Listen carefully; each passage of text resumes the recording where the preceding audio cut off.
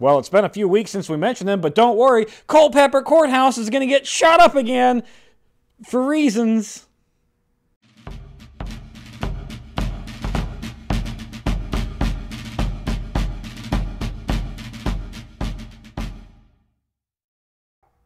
Hello and welcome to Civil War in Hindsight. I'm Lieutenant Tommy. With me on this cold winter evening is Prospector Johnny. And Johnny, nothing happens. Like I've said before that nothing happens, but like really nothing happens. But like no war ending. No. This is everybody's tired. It's cold. We got that seasonal depression thing kicking in now. Like Christmas is right around the corner. Yep. I don't blame them for just wanting to hunker down and get through the next couple weeks, right? Get to the new year. Yeah, right? Get something going. There we go. So it's going to open up on the 18th with Lincoln doing a little bit of placating. You see, he isn't happy with the disconnect between the Missouri government and General Schofield, who's in charge of that military operations there in Missouri.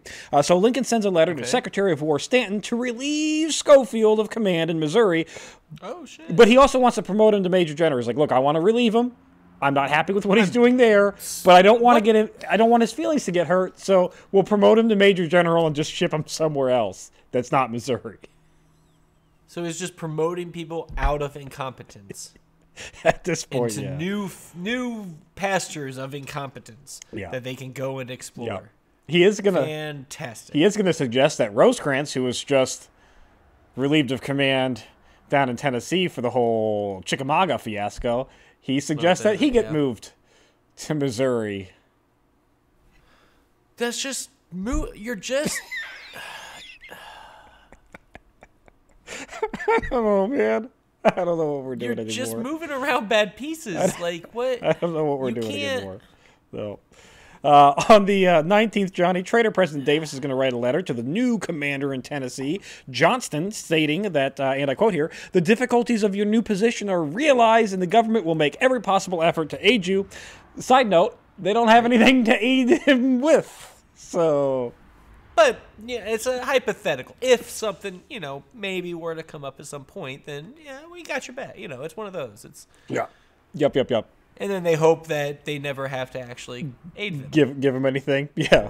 On the 20th, Lincoln is going to be conduct a meeting with the Massachusetts Anti-Slavery Society, reassuring them that, and I quote, I shall not attempt to retract, modify the Emancipation Proclamation. Just kind of reassuring them like, hey, look, I was legit when I said slaves in rebelling states are free.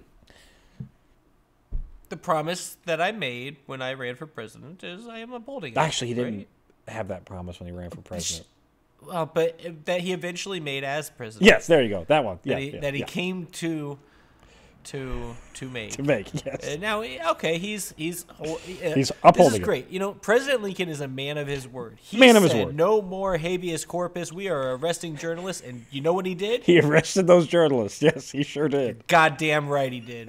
This week doesn't avoid all fighting, as there is some minor skirmishing on the 21st at Hunter's Mill, Virginia, and over in McMinnville, Tennessee. Federal scouts are going to move from Roseville to Lafayette, Georgia, as operations begin to explore this new region to fight, because if you remember, pretty much Tennessee's now locked up.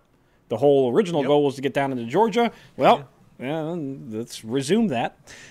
There's your path. Yeah, go on down it. Some more skirmishing at Fayette, Mississippi on the 22nd. And holy shit, Johnny, the 23rd is a day of skirmishing, as we've got fighting at Jacksonport, Arkansas, our old friend Culpeper Courthouse, Corinth, Mississippi, Millbury Village, Tennessee, and Centerville, Missouri. It's just a little bit of shots getting popped off everywhere, but no substantial, they're trying to get all their work done before Christmas. Like Christmas Eve's tomorrow. We gotta let's show that we've made an effort to get some sort of progress done here. Something.